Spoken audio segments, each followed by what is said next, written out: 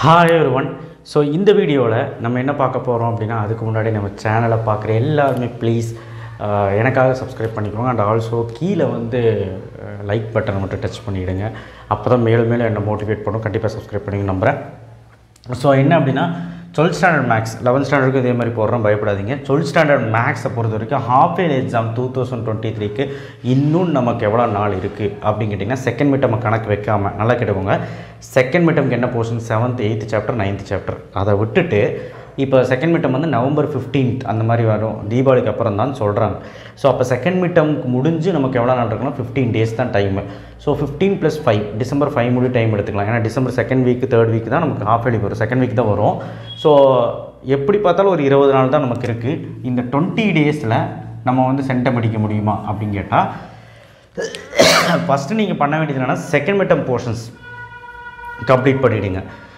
Second midterm portions என்ன மெயினாக complete பண்ணணும் அப்படிங்கிறத சொல்லிடுறேன். 5 மார்க்குன்னு எடுத்திங்கன்னா செகண்ட் மிட்டம் போர்ஷன் சொல்கிறேன். ஃபஸ்ட்டு வந்து 7.1 7.8 தரோ பண்ணிடுங்க. 8.0 சூப்பராக தரோ பண்ணிங்க. இந்த மூணுலேயுமே 5 மார்க் வந்துடும். ஓகேவா? செகண்ட் மிட்டம் போர்ஷன் சொல்கிறேன். 9.8 இருந்தால் 9.8 தரோ பண்ணணும், இல்லைனா 9.3 பண்ணணும். 9.5 முடிதான் சில பேருக்கு இருக்குது, அதனால தான். ஸோ அடுத்தது 3 மார்க் 2 மார்க்கில் வந்தீங்கன்னா 7th சாப்டர் இந்த எக்ஸசைஸ் எல்லாம் கொஞ்சம் தரவாக இருக்கணும். 7.2 7.2ல் 5 மார்க்கும் இருக்குது, 2 மார்க் 3 மார்க் இருக்குது. டேன்ஜென்ட் நார்மலைஸை வெரி வெரி இம்பார்ட்டன்ட் 7.2ல் பார்த்துக்கோங்க. 7.3 7.4 7.5 முக்கியமான எக்ஸசைஸ் இதெல்லாம். 8.1 8.2 ஃபுல்லாக தரவாக இருக்கணும், சரிங்களா? 9.3யும் ஓரளவுக்கு தரவாக இருக்கணும் நம்ம கொடுக்குற கொஸ்டின்ஸ். ஸோ இதெல்லாமே நீங்கள் செகண்ட் மிட்டம் போர்ஷன்ஸில் ஓரளவுக்கு கம்ப்ளீட் பண்ணிட்டீங்கன்னா உங்களுக்கு கொஞ்சம் வேலை மிச்சம். அதுக்கப்புறம் இருக்க 20 நாளில் நீங்கள் வந்து செகண்ட் மிட்டம் போர்ஷன்ஸ் அப்படியே ஓரம் கட்டிட்டு வச்சுட்டு திரும்பவும் ஃபஸ்ட் வால்யூம் வந்தீங்கன்னா 5 மார்க்கில் 1.4 grammar rule, 1.5 Gauss elimination, 1.6 lambda mu அந்த சம்ஸ் ரொம்ப இம்பார்ட்டன்ட். இதில் கேஎஸ்எம்ஸ் 1.7ல் கெமிஸ்ட்ரி சம்ஸு பிக்யூ இது எல்லாமே நான் கொடுத்துட்டேன். திரும்பவும் நான் ஆப்பிளுக்கு தனியாக கொடுப்பேன். ஸோ இதுலேருந்து தான் 5 மார்க் வரும். மேட்ரிக்ஸில் கட்டாயம் மேட்ரிக்ஸில் 2 5 மார்க் ஒரு 5 மார்க் வந்துடும்.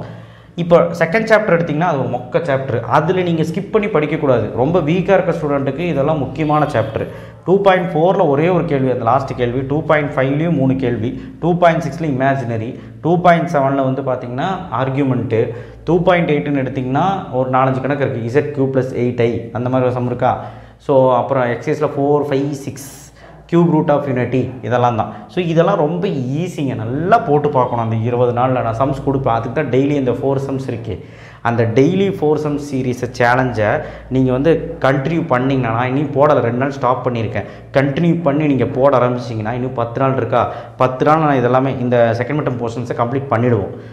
இதே மாதிரி ஆஃப் இயர்லிக்கும் நம்ம போடுவோம். சூப்பராக கம்ப்ளீட் பண்ணுறோமா இல்லைன்னு மட்டும் போகிறோம். ஃபுல்லாக வெறும் 20 நாளில் வேணா பாருங்கள், நான் அது சேலஞ்சை முடிச்சு காட்டுறேன். அதுக்கு தான் சொன்னால் அது கரெக்டாக ஃபாலோ பண்ணுங்கன்னு. ஸோ அதே மாதிரி நம்ம வாட்ஸ்அப் சேனல் லிங்க்லேயும் வந்து ஜாயின் பண்ணிக்கோங்க. ஸோ 3.1 தேர்ட் சாப்டர் பொறுத்த வரைக்கும் 3.4 3.5 வெரி வெரி இம்பார்ட்டன்ட். அதுலேருந்து ஒரு சம் வந்துடும். 3.4 ஃபுல்லாக இம்பார்ட்டன்ட். ஆனால் 3.1லேயும் வந்து பார்த்திங்கன்னா ஒரு 5-6 கணக்கு இருக்குது. எக்ஸாம்பிள்லேயும் 2 கணக்கு இருக்குது. எக்ஸசைஸ்லேயும் வந்து பார்த்திங்கன்னா 9 10 அந்த மாதிரி சம்ஸ் எல்லாம் இருக்குது. 3.3 எடுத்துக்கிட்டிங்கன்னா அதில் ஒரே ஒரு கணக்கு இருக்குது, 5வது கணக்குன்னு நினைக்கிறேன். அதே மாதிரி எக்ஸாம்பிள் சம் இருக்குது. அதனால சொன்னேன் தியரி அப்ளிகேஷன் எந்த 5 மார்க்கும் விடாதீங்க. இந்த 4th சாப்டரில் 4.5ஆவது ஒழுக்கமாக உருப்படியாக நல்லா இம்பார்ட்டன்ட் 5 மார்க் நம்ம கொடுத்துருக்குறோம். கோட்டையிலுக்கே கொடுத்துருக்கோம். அதை பார்த்தீங்கன்னாலும் சரி, இதை நீங்கள் நல்லா படிக்கணும். ஸோ அடுத்து 5th சாப்டர் எடுத்திங்கன்னா 5.2ல் பேராபோலா எலிப்ஸ் ஹைப்பர்போலா அந்த பெரிய சம்ஸ் லாஸ்ட் 2 சம்ஸு, அப்புறம் பேராபோலாவில் லாஸ்ட் 2 சம், அந்த 4th ஒன்னில் லாஸ்ட் 2 சப்டிவிஷன், எக்ஸாம்பிளில் லாஸ்ட் 4 சம். இது நீங்கள் பார்த்தீங்கன்னா 5.2 ஓவர். 5.5ல் வந்து பார்த்திங்கன்னா ரொம்ப ரொம்ப முக்கியம் 5.5. எதுவுமே விடாதீங்க. 5.5லேருந்து டெஃபினட்டாக ஒரு 5 மார்க் வருது. டெஃபினட்டாக வர 5 மார்க்ஸ் மட்டும் நான் வந்து இங்கே வந்து உங்களுக்கு டப்பாவோ இல்லை ரவுண்டாக போடுறேன், சரிங்களா? 5.5லேயும் 6.1 இந்த 4 தீரம் என்னென்ன தீரம்? Cos alpha plus beta, sign alpha plus beta, sign alpha minus beta, cos alpha minus beta. ஆனால் அதையெல்லாம் படிச்சிருங்க, ஆனால் ஒன்றும் படிக்கிறது இல்லை நீங்கள்.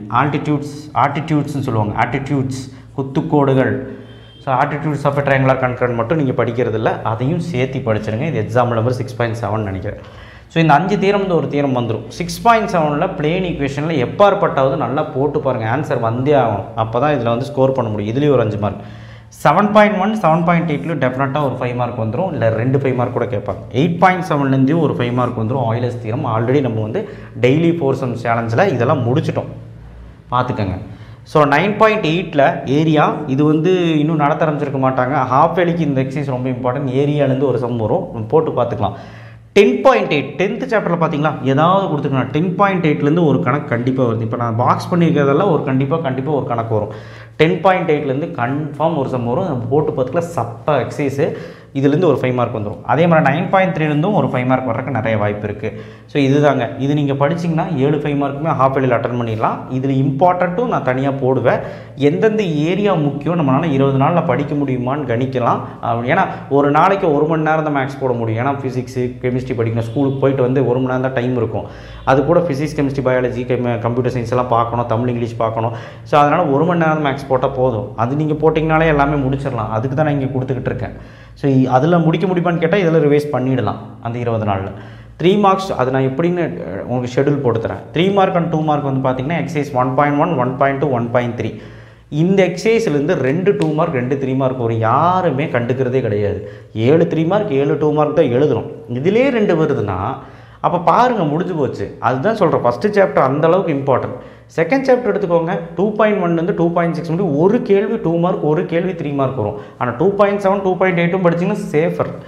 3.1 3.2 3.3 3.6 அட்லீஸ்ட் இந்த எக்ஸசைஸ் எல்லாம் முழுசாக நீங்கள் படிச்சிங்க அப்படின்னா தியரி ஆஃப் ஈக்குவேஷன்லேயும் ஒரு 2 மார்க் ஒரு 3 மார்க் எழுதிடலாம்.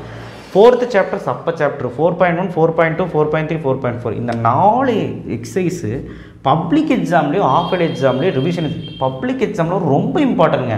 இந்த எக்ஸசைஸ் எல்லாம் இப்போவே நீங்கள் முடிச்சு வச்சிட்டிங்கன்னா மேக்ஸ் ரொம்ப ஈஸி. நீங்கள் எல்லா கொஸ்டினும் எடுத்து பாருங்கள். தலா ஒரு 4 3 மார்க்கும் 4 2 மார்க் எழுதுற மாதிரி வரும். அப்புறம் வேலையே முடிஞ்சு உங்களுக்கு 3 3 மார்க் 3 2 மார்க் எழுதுனா அது ஒன்று கம்பல்சரி. ஸோ உங்களுக்கு பாதி வேலை முடிஞ்சிடுச்சு. இதை யாரும் பண்ணுறதே கிடையாது. அதில் ஒரு சம் ஸ்கிப் பண்ணுறேன், இதில் ஒரு சம் ஸ்கிப் பண்ணுறேன்னு பண்ணிகிட்டு இருக்கீங்க. அதனால் ஸ்கிப் பண்ணாதீங்க. 5.1 எடுத்துக்கோங்க. சர்க்கிள்லேருந்து கண்டிப்பாக ஒரு சம் வரும். அடுத்தது 6th சாப்டர் 6.1ல் ஒர்க் டன். நான் எதுவுமே சொல்ல ஒர்க் டன் டார்க்குன்னு சொல்லிட்டு ஒரு 4 சம் இருக்குது. எக்ஸாம்பிள் ஒரு 4 சம் இருக்குது. 6.2ல் கோப்ளானார் அதெல்லாமே போட்டிருங்க. பேரலோ பைப் 6.3ன்னு எடுத்திங்கன்னா ப்ரூஃப் சம்ஸு. ஆனால் 6.3 எல்லாமே பார்த்துக்கோங்க. Angle between plane, angle between line அது வந்து பார்த்திங்கன்னா 6.4ல் ரொம்ப முக்கியமான 3 சம்ஸ் இருக்குது. அதே எக்ஸாம்பிள்லையும் இருக்குது, பார்த்துக்கோங்க. ஆங்கிள் பிட்வீன் லைன் பிளேன் அப்படின்னு சொல்லுவாங்க. அது வந்து 6.9 இருக்குது. ஆங்கிள் பிட்வீன் சம்ஸ் மட்டும் பார்த்துக்கோங்க. நான் வேறு ஏதாவது சொல்லியிருக்கேன் வெக்டரில், இதையாவது ஒழுக்கமாக பாருங்கள். அடுத்து 7th சாப்டர் எடுத்திங்கன்னா நம்ம படிச்சுக்கிட்டு இருக்கோம். 7.2 முக்கியமான எக்ஸசைஸு. அதில் 5 மார்க்கும் இருக்குது, 3 மார்க்கும் இருக்குது, 2 மார்க் இருக்குது. முக்கியமான எக்ஸசைஸ் விட்டுறாதீங்க. 7.3 7.4 7.5 ரோல்ஸ் தியரம் லெக்ராஞ்சி கண்டிப்பாக ஒரு சம் வரப்போகுது. 7.4ல் மெக்லாரன்லேருந்து கண்டிப்பாக எதிர்பார்க்கலாம். 7.5ல் எல்ஹாபிட்டால் rule is a very very important. இதையாவது ஒழுக்கமாக படிங்க. 8th சாப்டர் எடுக்கும்போது 8.1 8.2 ஒரு மார்க்கமாக இருக்கும். ஆனால் ஒரு 4-5 வாட்டி போட்டு பார்த்துக்கின்னு ஈஸி. குறைஞ்சபட்சம் எக்ஸசைஸில் ஒரு 7 சம்மு, எக்ஸாம்பிள் ஒரு 2 சம்மு. அதே மாதிரி 8.2 எடுத்துட்டிங்கன்னா ஒரு 10-12 கணக்கு ரொம்ப சப்பையாக இருக்கும். ஸோ இந்த 8.1 8.2ல் கன்ஃபார்ம் ஒரு 2 மார்க் 3 மார்க் வரப்போகுது. அதனால் இது 2 மட்டுமாவது படிங்க.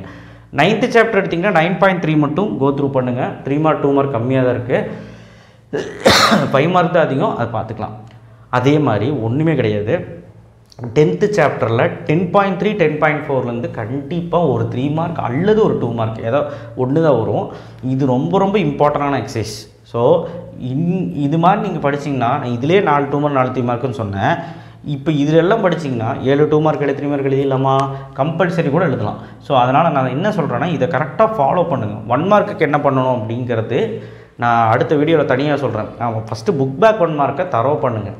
அது வந்து எப்படி தரவு பண்ணுறேன்னா கிளாஸ் மினிட்டில் தரவு பண்ணக்கூடாது. நீங்கள் டெய்லியுமே 1 மார்க் எடுத்து பார்க்கணும். 2 எக்ஸசைஸ் பார்த்துக்கிட்டே இருக்கணும். பார்த்துட்டே இருந்தால் தான் ஆன்சர் பதியும். புரியுதுங்களா? நீங்கள் போட்டு பார்க்குறது வேறு, பார்க்குறது வேறு, சும்மா அரைகுறையாக பார்க்குறது வேறு. இது மாதிரி நிறைய வித்தியாசம் இருக்குது. 1 மார்க்கை பார்த்துக்கிட்டே இருக்கணும். 1 mark is most important. 20க்கு book back 15லேருந்து 17 வரைக்கும் வந்துடும் ஆஃப் வேலிக்கு. ஸோ தயவு செய்து ஒரு மோட்டிவேஷன் அண்டு நம்மளால் சென்டம் அடிக்க முடியும் அப்படின்னு சொல்லும்போது ஒரு ஆவரேஜ் ஸ்டூடெண்ட்ஸ்னால 75 சீக்கிரமாக எடுக்க முடியும், ஈஸியாக எடுக்க முடியும். அதுக்கு தான் இந்த வீடியோவே போட்டேன்.